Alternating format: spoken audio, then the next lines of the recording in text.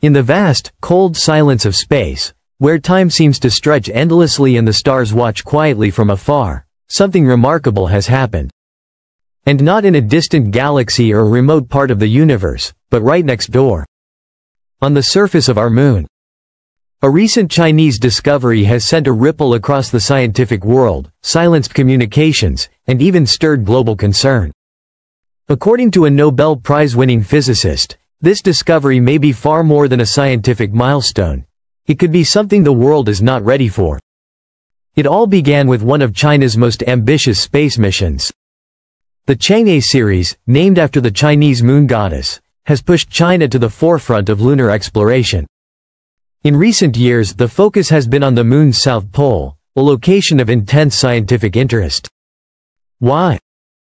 Because of its permanently shadowed craters that may hold frozen water, an invaluable resource for future colonization, and unique geological formations never before studied up close. The Chang'e 9 mission was launched with little media attention, quietly continuing China's systematic exploration of the moon's darker, deeper terrains. The lander touched down in a crater near the South Pole, and initial surface scans showed normal results. But as the rover moved further into an uncharted depression, the instruments began to register anomalies. At first, it was minor, small gravitational inconsistencies.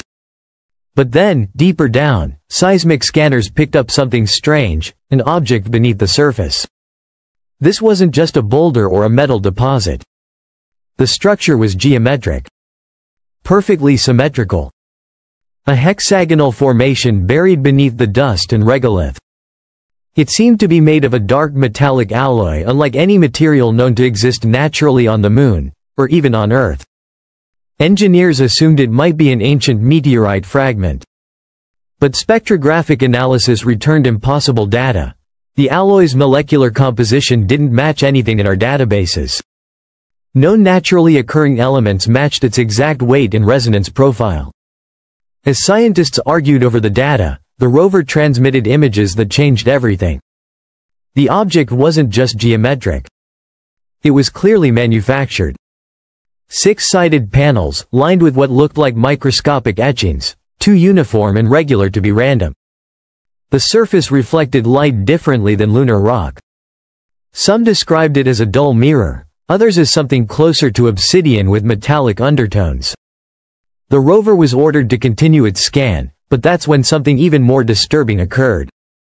An electromagnetic pulse, brief but measurable, emitted from the object. The pulse wasn't strong enough to damage equipment, but it scrambled part of the communication stream back to Earth. For nearly 7 minutes, the feed went dark.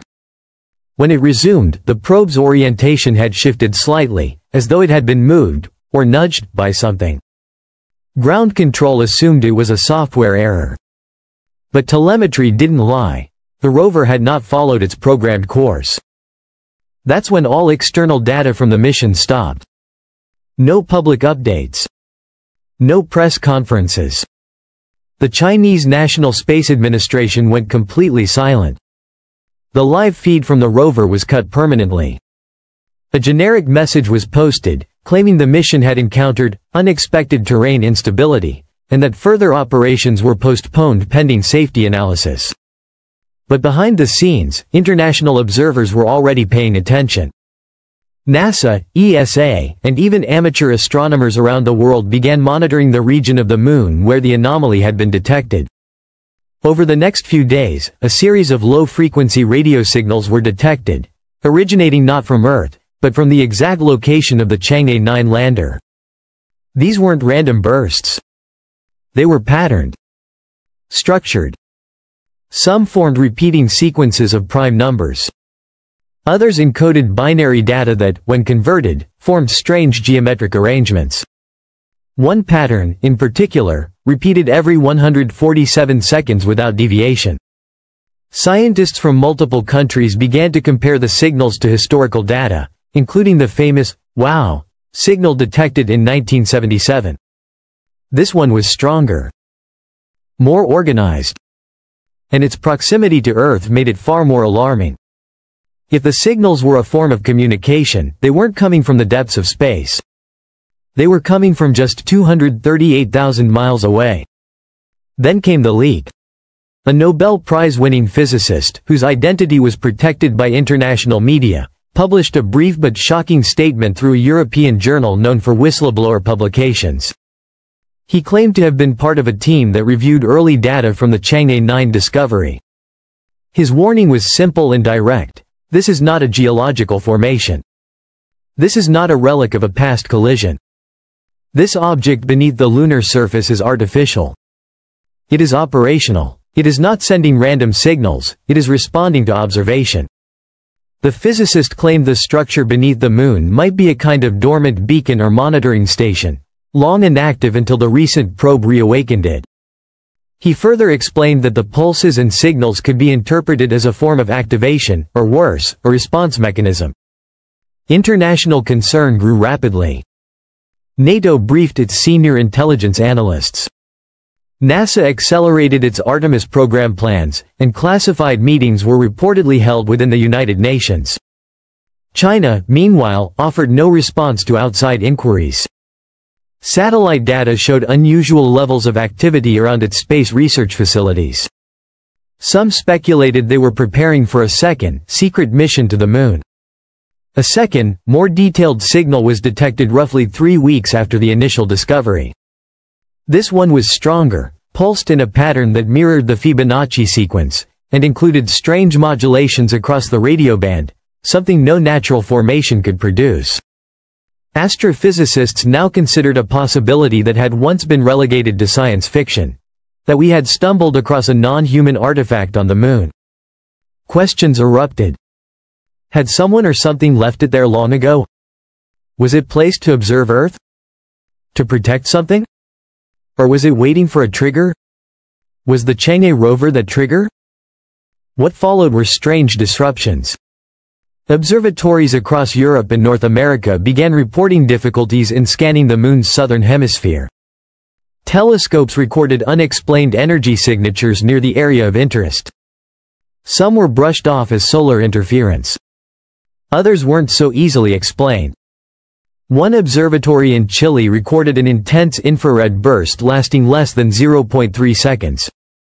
The burst was localized, directional, and perfectly aligned with the Chang'e 9 landing zone. Anomalous data was also recorded from orbiting satellites.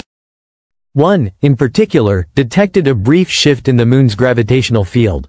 Not enough to be dangerous, but significant enough to raise eyebrows.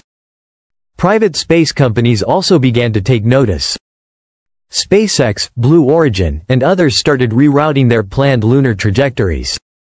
Independent lunar probes were proposed to verify the findings, but strangely, no launch has yet been confirmed.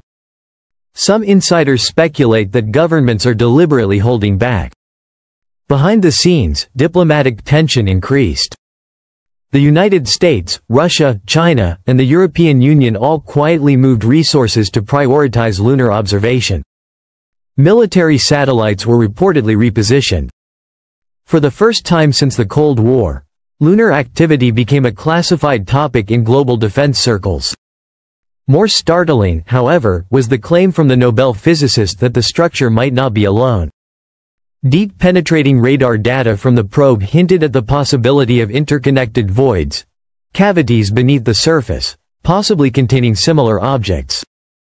He described it as a network or array extending beneath the lunar crust. If true, this could mean the moon has been hosting alien technology not just for years, but for eons. The structure may not just be a singular artifact, it could be part of a global-scale system dormant until now. Finally, came the question no one wanted to ask. If it's technology, is it still watching? And more importantly, who does it belong to? Are we dealing with an ancient civilization that passed through our solar system long ago? A monitoring station set up to observe intelligent life on Earth?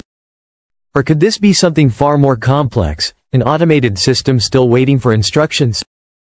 The idea of alien surveillance has existed in fringe science for decades. But this discovery moved the conversation from fringe to formal. Leading astrophysicists, engineers, and defense analysts now accept the possibility that we may have triggered contact without fully understanding what we've awakened. To this day, no official confirmation has been made. China has neither denied nor acknowledged the claims. But the Nobel physicist's final words still echo throughout the scientific community. What we've found on the moon is not a rock. It's not a meteor. It's a message. And whether it was meant for us, or meant to be left undisturbed, only time will tell. But one thing is certain. We are no longer the only ones watching the sky. This is Space Loop.